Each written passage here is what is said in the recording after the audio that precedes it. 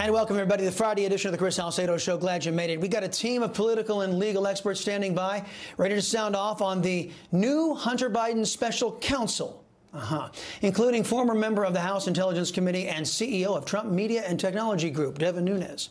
But first, let's begin with Oversight and Accountability Committee member, South Carolina Congressman Russell Fry. Mr. Fry, glad to have you, sir. Your reaction to Attorney General Merrick Garland appointing a special counsel protector for Hunter Biden? Well, I think on the surface, we've been saying this for a while, but the big troubling thing to me, Chris, is that where was this months ago? I mean, we have at this point exhausted felonies for 2014, 2015, because Weiss told the IRS whistleblowers that he didn't have authority to act.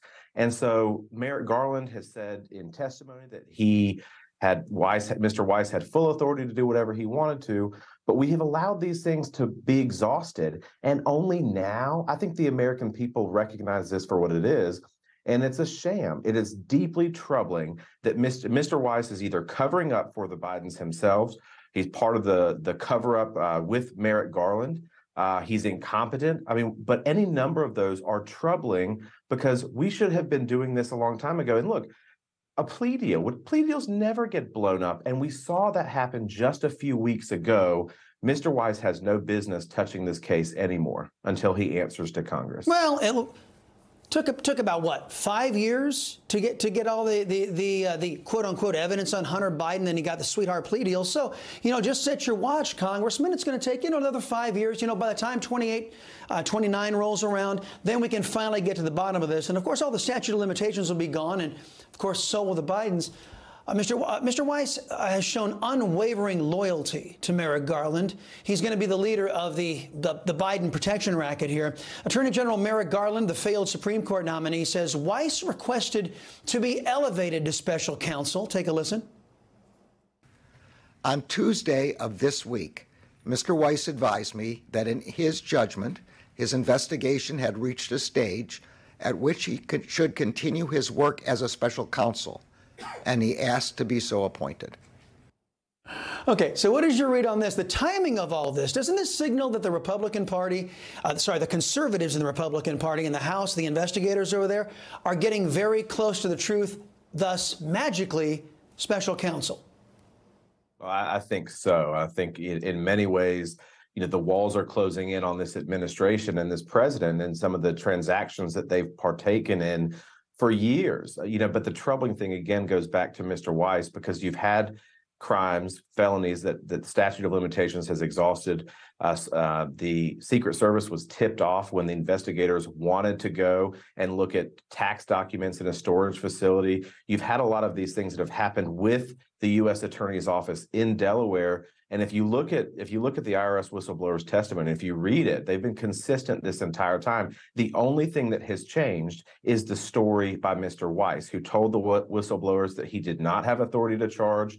And then he has since tried to walk that back, lo and behold, since all this stuff has come to light. So for the Bidens, I think, obviously this is becoming much more focused with the House of Representatives and the work that the Oversight Committee is doing, with the work that Judiciary is doing constantly. But there are still very deep-seated troubling aspects of this that I've expressed to other members since the beginning, because not everything doesn't seem to be right with this guy Weiss. Yeah, well, speaking of the work you were referencing, Congressman James Comer reacting to the special counsel appointment. A statement, he said, quote, "This move by AG Garland is part of the Justice Department's efforts to attempt a Biden family cover-up in light of the GOP's mounting evidence of President Biden's role in his family's schemes selling the brand for millions of dollars to foreign nationals." Congressman, will the GOP fund the DOJ's attempt to cordon off Hunter Biden from House investigations? Well, I hope not. And I think with the appropriations process coming up just this fall, these agencies, in particular the DOJ here, they have a lot to answer for on why they're not doing things or why they're doing things a certain way. The American people expect transparency here. They see this for what it is. And when I hear from certainly conservatives, but I want to hear from moderates, independents, and even Democrats going, this doesn't seem right. What is going on in our government? When we talk about the weaponization of government, this is exactly what we're talking about. Because on one hand, depending on your political persuasion, you're prosecuted for any number of things by any number of attorneys or U.S. attorneys throughout the country. But with the Biden family, there's always this cone of protection around them that is deeply troubling. And they have some answers to deliver for the American people. And if not, we'll shape them up in the budget process. Right, and I think a lot of that stuff they're being sheltered encompasses a lot of people in many parts of the government, maybe even bipartisan, I might suggest, Congressman. Investigative reporter Paul Sperry, he's reporting that by suddenly acquiring special counsel status, embattled prosecutor David Weiss can now avoid testifying himself next month before the House Judiciary Committee and face grilling over reports he helped obstruct a broader investigation into Hunter Biden, which you've been alluding to, Congressman. Is that true? Is Mr. Weiss now immune from subpoenas from Congress? Well, I hope not. And I think we fully expect him to testify. The Judiciary Committee has already said that with the 11 interviews that we have upcoming, including in-person testimony from Mr. Weiss, we expect him to be there.